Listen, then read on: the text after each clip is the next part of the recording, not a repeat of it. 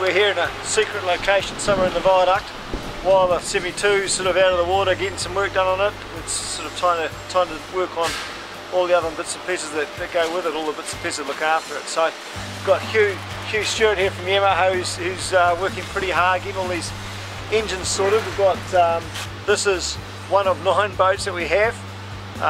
So Hugh's been working tirelessly getting the other one sorted. We've got V8 350s that he's been working on. He's gone down to work on the tugboats, which have got 60 horsepower Yamahas on them. We've got another boat that we've just got back from the Volvo, which has got 150 horsepower, so he's got a full variety. It doesn't sort of seem to stop.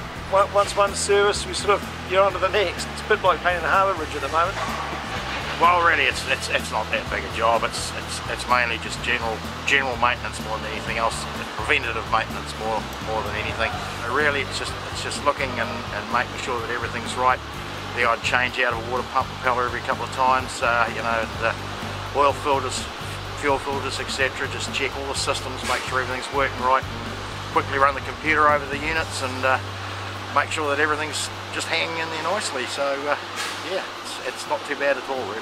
The plan is to get them all done and up to scratch just before we leave. So it's sort of priority shifts, and it's all about the Louis Vuitton and the America's Cup. So that's the idea. Get them all tidied away here, get them all ship shape, and then we'll put them on a freighter to San Fran, and they'll come off that end all ready to go.